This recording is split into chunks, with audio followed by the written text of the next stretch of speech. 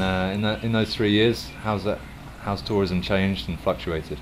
I think the political challenges that we've had have seen some troughs, but the good thing for Phuket is that it's always bounced back quickly. People understand it's a safe destination, it's not Bangkok.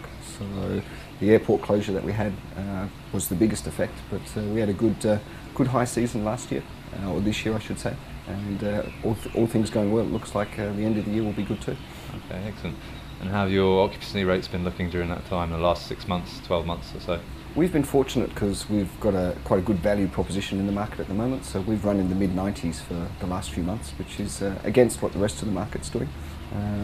We have found that the numbers are still coming to Phuket, but the value's not quite there. But again, that looks like it's coming back towards the end of the year. Okay. And as numbers of visitor arrivals to Phuket as a whole, have they been down on the last year? On the last year, actually, surprisingly, they're up. But again, it's a different type of traveller, and we are hoping that top end comes back. Okay.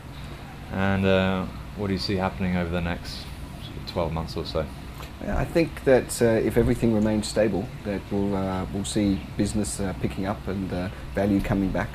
Currencies in Australia getting stronger makes it easier for them to come out here. The States is beginning to show signs of recovery, which is our home base. And the real key is what's going to happen in Europe. Is the UK going to come out the other end as they expect to or not?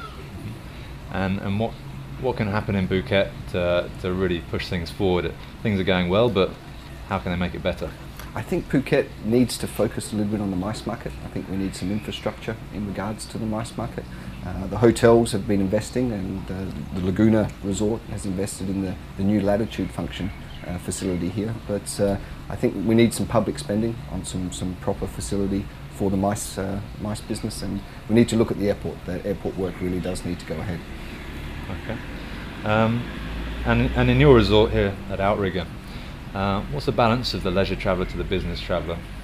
Yeah, we're 95% leisure at the moment. We pick up the odd MICE group, but the size of the property, we're just 68 keys.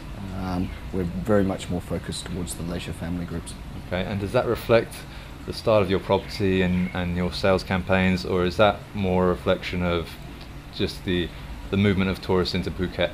I think that's indicative of the market at the moment, and we actually are seeing some inquiries for the MICE business out of Hong Kong and Singapore, and we've just launched a new meeting package where we convert one of our 4-bedroom houses into a great meeting room that people can use the gardens and the pools, etc. as well. So a different edge on meetings, yeah.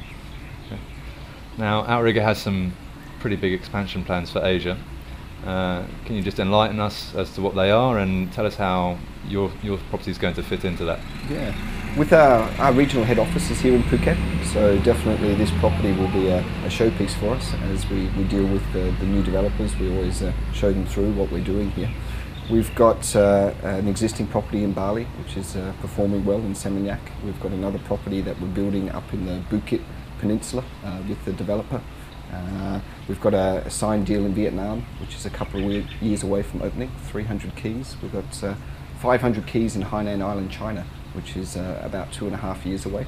And we're looking at 3 or 4 properties in the greater Phuket area, and hopefully some announcements by the end of the year. Koh Samui is on the radar screen, and we've just opened a great new property in Noosa, Australia. Yeah, we're still looking for opportunities, perhaps in Bangkok and more in Vietnam and Ho Chi Minh as well. And I assume the business model in Hawaii is very strong. Will there be any changes that you'll be introducing to cater for the Asian market in particular? Yeah, we've had to, and it's a wonderful part of our company that the head office understands that Hawaii and Asia are a different business model, and the people who are running Outrigger are seasoned Asian veterans out here. The Hawaii is a very stable model based on North American and Japanese trade, where Asia you've got up to 20 different source markets coming into a destination. What we've been able to bring to Asia is the condominium model. We're very good at running condominium strata title hotels, and so we can run full service hotels or those strata title hotels as well.